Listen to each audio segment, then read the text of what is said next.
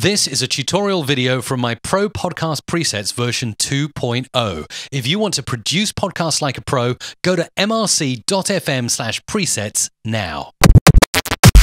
Let's figure out how DeNoise works on your dialogue tracks in the Pro Podcast Presets. You'll see on any track you select, DeNoise is available in slot 5 of the effects rack. It's really handy if there's a little bit of background noise or the room you're recording in is not perfect.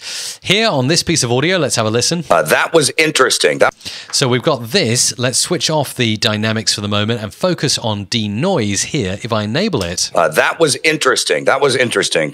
So you won't hear that much of a difference because this is a well-recorded podcast in a nice studio environment. If I turn it up to its full potential here, DeNoise. That was interesting. That was interesting because you have to bounce back. 100% DeNoise is removing anything that shouldn't be there. So speech is staying, but background noise is reducing. Great if you're recording with someone in another room or a room that's not well sound treated. DeNoise is definitely going to save the day, and it's available to you on every single dialogue track here in the Pro Podcast Presets version 2.0.